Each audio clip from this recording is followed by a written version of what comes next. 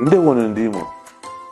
the past weeks or even months, I have been accosted with the question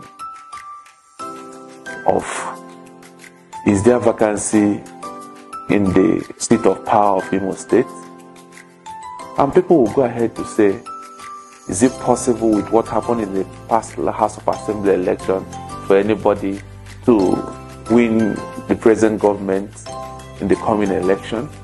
And I said, underline anybody. Now, if winning an election is by a thumb of one person, I'm sure anyone can win the present government or even win any election.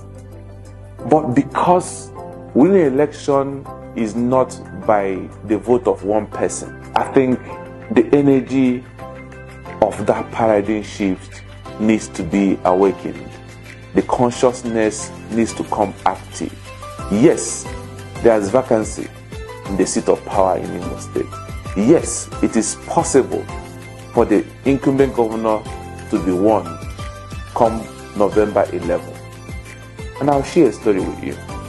There's this community where they have been battered so much by warriors, and they ran from the high mountains into the valley where they took hiding. And at some point they were living in those valleys.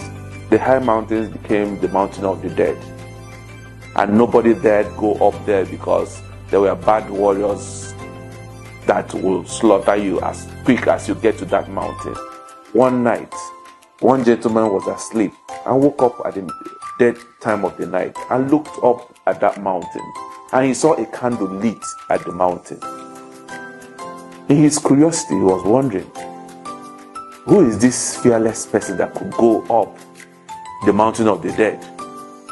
In his curiosity, I said, in his curiosity, he took his own candle, reached up the mountain to find out who that person with that kind of courage was there go up the mountain.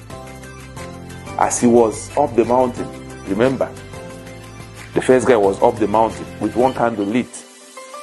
The second guy, out of curiosity, joined him, 2 candles lit. Now, with the noise they were making when they were chatting up there, more people became awoken, and they saw 2 candles lit up there. And out of curiosity, out of the passion to go and find out what is happening, how come there's life at the mountain of death? How come after so many years of butchering, after so many years of depression, after so many years of battering, all of a sudden there's light at the mountain of the dead, which means life can be sustained at the mountain of the dead. Out of curiosity, out of courage, out of passion, they all climbed that mountain to go and find out who are these pioneers, after so many years, could climb up and dare the mountain of the dead.